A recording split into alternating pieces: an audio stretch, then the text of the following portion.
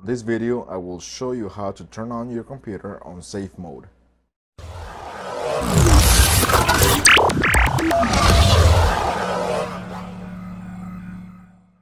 As soon as you turn your computer on, start pressing the F8 key several times until you see a menu.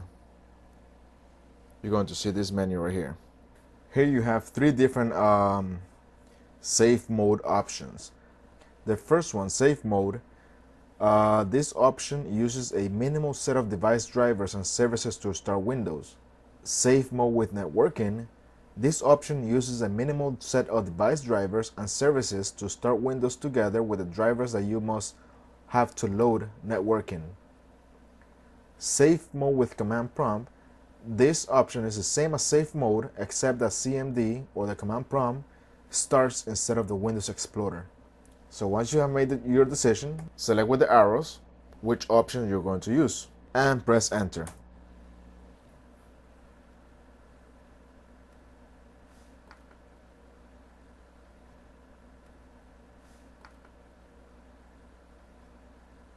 Alright, that's it for now. Until next time.